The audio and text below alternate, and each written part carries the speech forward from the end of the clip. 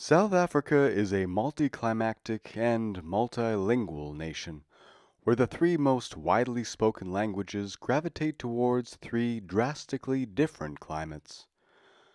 Afrikaans speakers dominate the drier climates of western South Africa, Zulu speakers the humid subtropical eastern side of the country, while Xhosa speakers seem to prefer the oceanic southeast. Let's take a closer look. The story of South Africa's climate begins in the city where the story of South Africa as a modern nation began, Cape Town. This warm summer Mediterranean climate city is the capital of the Western Cape province, which is heavily populated by Afrikaans-speaking peoples. The warm Mediterranean climate of the city and surrounding region made it perfect for founding father Jan van Riebeeck to establish a way station to supply grapes, apples, citrus, and other essentials to ships traveling between Europe and India. Today, this region's mild climate produces the grapes that are used to make some of the world's finest wines. The blue skies and large waves make for fine surfing, and boy, the surfer in this photo looks so sharp, he's bound to have a climate-oriented video channel in his future. Moving in any direction away from the fertile regions around Cape Town, the climate dries, and as we move up the west coast, it gradually dries to the cold desert climate of Alexander Bay. The mighty Orange River flows into the Atlantic Ocean at Alexander Bay, which is near the southern end of the Namib Desert. This is the driest town in South Africa, with virtually zero precipitation in the southern hemisphere summer and 2 days per month in winter. Off the coast and deep into the Afrikaans northern Cape heartland is the Kalahari Desert. This region of the country is well represented by the town of Upington, which has very hot summers and only about 24 days per year with any precipitation, bringing it into the hot desert climate zone.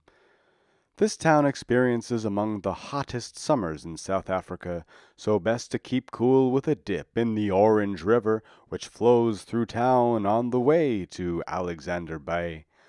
Just don't be surprised if a thirsty neighbor stops in for a drink.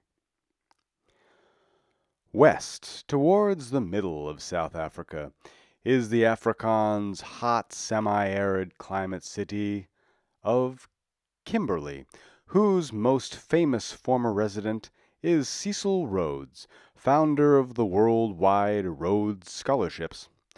Rhodes was sent to South Africa as a child because of the country's climate, which his parents hoped would improve his poor health. Precipitation peaks in the southern hemisphere summers in Kimberley with 7 days per month, while the city's dry winters average only a day or two of rain per month. Leaving the Cape and into the Free State and its capital of Bloemfontein, the climate here is slightly wetter compared to Kimberley, and cooler enough to bring the city into the cold semi-arid climate zone. Afrikaners seem to thrive in dry climates, so it's natural that Bloemfontein was once the capital of the Afrikaner Republic of the Orange Free State, and is situated in part of the Free State still dominated by the Afrikaans language.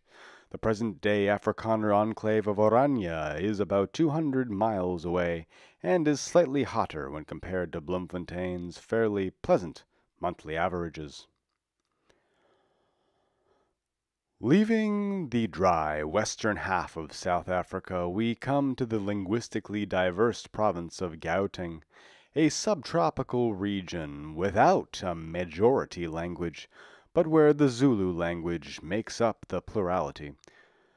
The national capital of Pretoria has a humid subtropical dry winter climate, with comfortable temperature averages each month, including moist summers with springs and autumns that trend into dry winters.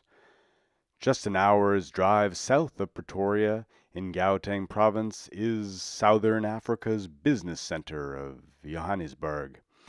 Another Zulu language plurality lives here, so of course it's a humid subtropical city of the highland variety.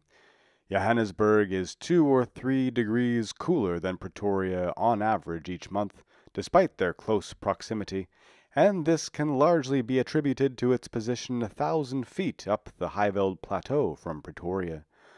Like Pretoria, Joburg has dry winters punctuated with comparatively wet summers. This is a very similar climate in both temperature and precipitation to that of the Drakensberg Mountains, east of Gauteng province, which runs all the way from the north end of the country near Mozambique to the south of the country along the border with Lesotho. Higher elevations of the Drakensberg Mountains enjoy regular snow in winter, and the range hosts one of the few ski resorts in Africa. Beyond the Drakensberg Mountains is Kwazulu-Natal province, land of the Zulu people. The province's largest city, of Durban, is situated on the warm waters of the Indian Ocean. It's a wonderful place to make new friends, both of the two-legged and finned varieties. This humid subtropical city has moderately hot summers and warm winters, with plenty of rain each month. It rains 10 to 12 days per month in summer and 3 to 5 in winter. This city is home to one of the world's largest ethnic Indian populations outside of India. South, through KwaZulu-Natal and into the Eastern Cape Province, is the historical land of the Xhosa people, of which Nelson Mandela is the best known member. The majority of people in the Eastern Cape speak Xhosa, a language which has 2 distinguishing features. Number 1, the clicking sounds that are an integral part of the language, and number 2, Xhosa's apparent connection to the very mild oceanic climate of the region, such as that of the city of Port Elizabeth.